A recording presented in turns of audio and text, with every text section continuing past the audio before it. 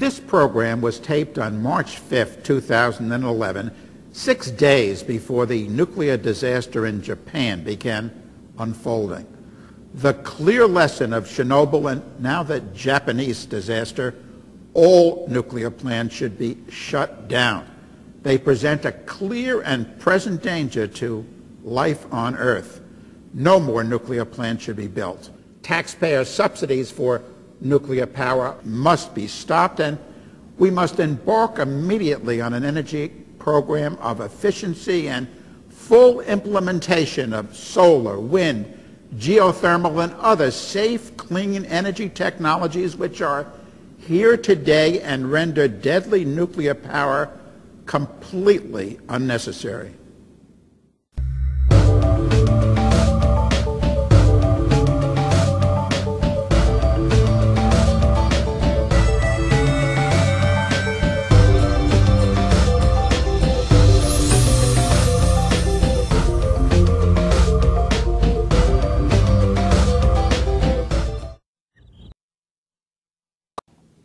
Chernobyl, a million casualties.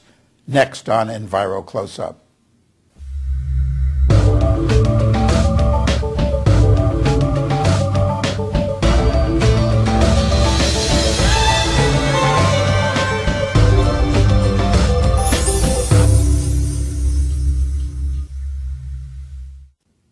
Welcome to Enviro Close-Up. I am Carl Grossman. This coming April 26th marks the 25th anniversary of the Chernobyl nuclear plant disaster. Meanwhile, the nuclear industry worldwide is pushing for a revival of nuclear power, and this very important book has been published, Chernobyl: Consequences of the Catastrophe for People and the Environment, and it concludes, based on now available medical data, that between 1986, the year of the accident, and 2004, 985,000 people died as a result of the disaster, and more have been dying since. With us is Dr. Janet Sherman. She's the contributing editor of this book, which was authored by a noted Russian biologist, Dr. Alexei Yablokov, Vasily Nestorenko, and Alexei Nestorenko. They're both from Belarus. Welcome, Janet. How did these people die? I mean, we're talking 1 million people dead from this nuclear plant accident. How? They died of multiple different kinds of diseases, from cancer to heart disease, brain damage, thyroid cancer. But many, many children died in utero, in other words, before they were born, or died of birth defects after they were born.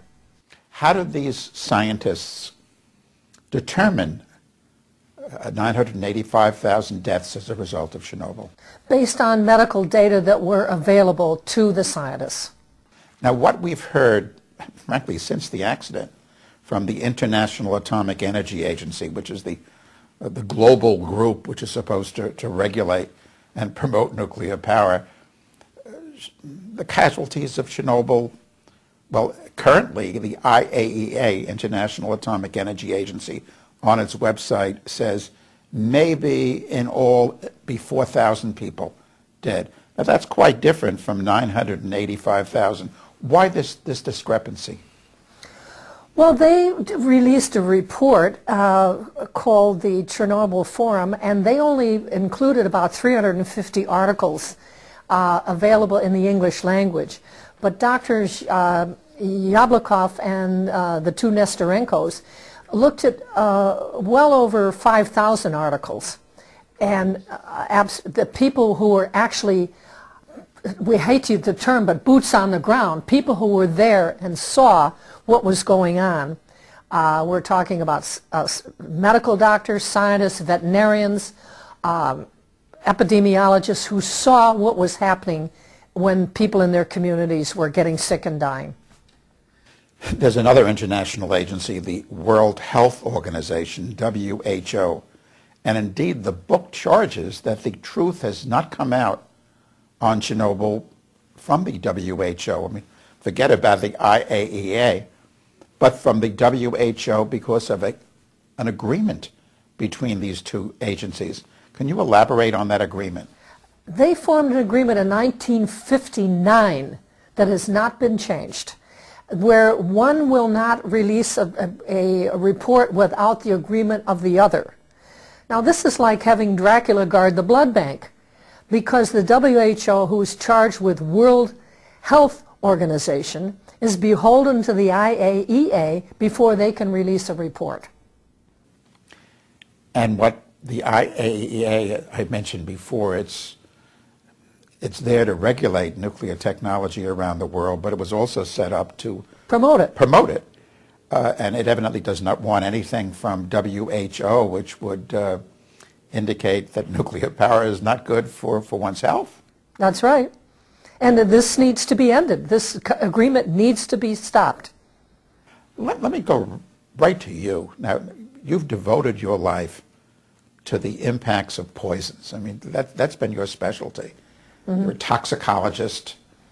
Here you're editing this book. You're going through all this scientific data. This has to be 1 million dead, the Chernobyl accident, the biggest technological disaster in frankly, the history of the world. It's true. How did you feel as you looked at the data and you put this book together? Well, I realized it was far worse than I thought it was. And that not only were people dying of cancer and heart disease, but every single organ in the body, whether it was immunological or lungs or cataracts or skin, everything was adversely affected. But not only people, every single system that was studied, and not all were, but every system that was studied, whether it was humans or fish or trees or birds, bacteria, viruses, wolves, cows, every system was changed. Every single system without exception. And this is reflected in this book. It's not just human effects. Many of the birds and animals had similar adverse effects as humans. Now, most people aren't familiar with, I mean, we all know, I think, at this point that radioactivity and cancer go together, but like heart problems, heart disease, how does that connect? Well, one of the most fascinating things that I learned when I was rewriting the text of the book and going through all the data was one of the scientists, Bandashevsky, had done a study that showed that the cesium-137 levels in children were the same as he had found in test animals and were causing heart damage. He reported this, and for his work, he was put in prison. And he was put in prison? He was put in prison, yes. And he analyzed, these are animals that were... Well, he did the original study on animals, and then he was a pathologist, and he was studying the results in children, and he found the same changes in the hearts of children who had died as he'd seen in the animals. And when he reported it, his thanks was he got arrested and put in prison.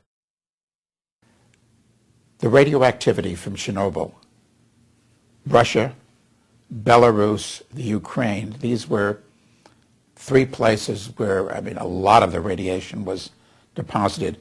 But according to this book, again, based on data, I mean, those poisons came down all over the world. Yes, they did. And the greatest concentrations came down in Belarus, Ukraine, and Russia. But the greatest amount, more than 50%, spread around the entire northern hemisphere. Particularly went north into Scandinavia and eastward into Asia. As far as China? Oh, yes. The book concludes, indeed, that the deaths as a result of Chernobyl occurred not just in Belarus, Russia, and the Ukraine, but all over. Oh, around the entire the world, yes, of course. How long will this continue? I mean, some of the poisons that were discharged they're going to be around for millennia. Oh, yes. I mean, just the two main ones, cesium-137 and strontium-90, have half-lives about 30 years, so they'll be around for 3 centuries at least. But many of the isotopes will be around for millennia. You're right. The book, however, stresses that the worst damage occurred in those early months, particularly those early weeks when the fire that, I mean, there was this huge fire that wasn't, I mean, they weren't able to put it out, was blazing. Well, yes, but still, right now the reactor is leaking into the water supply. The structure that is around the reactor right now is not sound, and if there's so much as a mild earthquake, there's a chance of it collapsing. So this reactor is by no means covered up or safe and not leaking. Now this book telling the truth about Chernobyl was published by the New York Academy of Sciences, a rather prestigious organization. What about the rest of, I don't know, the scientific establishment? What's been their, how can I put it, stance, their position in getting this information out on Chernobyl? Well, some groups have been very interested in getting out the information, and people allied with the nuclear industry would just assume that nobody knew anything about what's in that book. How did Dr. Yablokov and the doctors Nestorenko embark on this journey with you of looking into the impacts of Chernobyl? Well, they have been aware of the WHO-IAEA agreement, and actually there have been people 24/7 outside of the WHO headquarters in Geneva trying to get this stopped, this agreement stopped. These people have been demonstrating? Demonstrating, yes. Picketing because of this agreement. What the book describes as a collusive agreement between the IAEA and WHO. That's correct. Alexei Yablokov was a consultant to both Gorbachev and Yeltsin on the Chernobyl issues. And as you know, the data were covered up for about 3 years right after Chernobyl happened because the governments did not want anything to be known by people, and they collected almost nothing in the way of data. Alexei became interested in that and started collecting information. I think there's something like 150,000 publications that have come out, and they utilized well over 5,000 in writing this book. Many of the sources in here have never been translated in English. Mostly were in the languages of Ukraine, Russia, and Belarus. So this is entirely new information that has not been available to the Western world. You talk about the impacts on people, on animals, on plant life. Are the mechanisms different? No, essentially the mechanisms are the same. Exposure to these radioactive isotopes are taken up by plants, are taken up by birds, taken up by humans, and damage the cells, kill some of the cells, damage the DNA, damage the genetic mechanisms of species.